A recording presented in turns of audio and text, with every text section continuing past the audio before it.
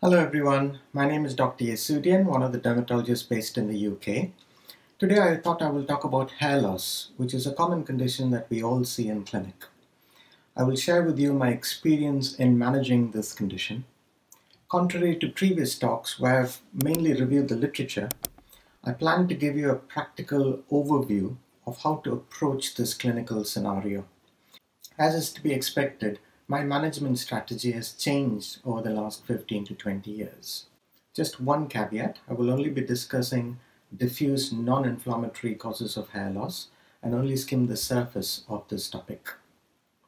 So why is the hair so important? For every woman, and perhaps for men as well, hairs are their crowning jewels. In fact, the Bible says in 1 Corinthians chapter 11 verse 15 that if a woman has long hair, it's her glory. I therefore empathize with all women who experience hair loss, as it can be a very distressing condition. The first point to note is that we should differentiate between hair fall and hair thinning. Now, this may seem very superfluous, but it's a very important distinction. Hair thinning is a gradual process where the patient does not actually experience much by way of hair fall. It's estimated that we should lose about 50% of our hairs before we actually notice the decrease in the density. So by the time anyone presents to us, there has been a fair bit of hair loss already.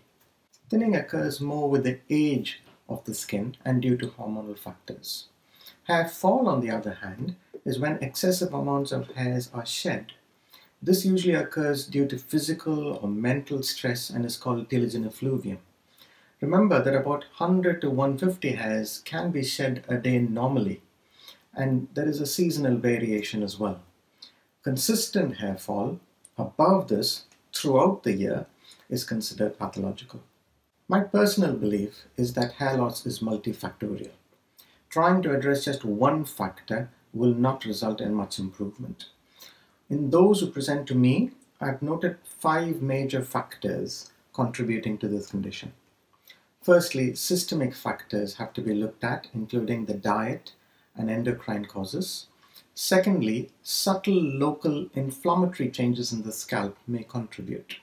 Thirdly, hair grooming practices and trauma from it plays a role. Fourthly, stress is a major factor in hair loss. Finally, the aging process of the skin and the hormonal changes that accompany it also results in hair loss. Let's look at systemic factors. This includes nutritional and endocrine causes. Even though many nutritional causes have been implicated, I believe that the 2 ingredients that are most helpful to look at are iron and vitamin D. Those with heavy periods are likely to have low iron, and this is best measured by looking at ferritin levels. Even though the normal ferritin level is about 20, for optimal hair growth, it needs to be about 70 to 100. Vitamin D is also crucial for hair growth. In temperate countries like the UK, vitamin D supplementation is mandatory, essential, from October to March when we change the times in our clock. This is because there's not enough sunlight to produce vitamin D that our body needs. Even in tropical countries like India, a good proportion of the population is deficient in vitamin D. This is because we do not go out much in the sun, and also because we want to avoid getting a tan, and therefore shun the sunlight which is on offer. Some food fashions and dieting can also play a role in nutritional deficiencies, so this has to be inquired in the history. Of the endocrine factors, an abnormal thyroid contributes to hair loss. Both hypo and hyperthyroidism can cause hair loss. Given this information, practically speaking, 2 blood tests are helpful: ferritin levels and thyroid function tests. Other investigations can also be considered if the clinical scenario suggests other nutritional deficiencies. Next is the role of subtle inflammatory changes in the scalp. There's good evidence to suggest that microinflammation weakens the hair follicles, leading to shedding of hairs. The commonest condition that we note in clinic is seborrheic eczema or dandruff.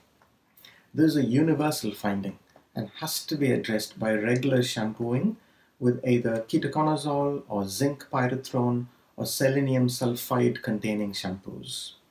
Ideally, the hair needs to be shampooed at least 2 or 3 times a week. Unless the scalp is clear of all scaling, the minimal inflammation will continue to weaken the hair follicles, resulting in hair fall. Trauma from various hair grooming techniques can also weaken the hair. I've done a talk on bubble hair syndrome, which gives valuable information on how hairs are weakened by excessive heat from hair dryers, straighteners, and curlers. These adverse environmental factors break the disulfide bonds in the hairs and make them be shed more easily. Remember that your hair can only take a certain amount of heat, so holding hair dryers a bit further away and letting it dry naturally may be beneficial. Hairstyles where the hair is pulled very tightly or bunched together can also cause similar trauma and breakages. So be gentle with your hair when you're grooming it. Next is probably the most important aspect of hair loss, which is stress.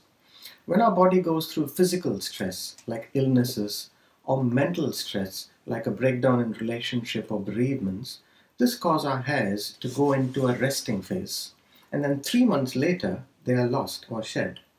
This is called telogen effluvium. Whenever we have more hair fall than hair thinning, then telogen effluvium is a major contributor to hair fall. Addressing the stress is vital. And again, I've done a talk in the past that may have a few points which are worth considering. Finally, the age of our hairs and hormones play a part.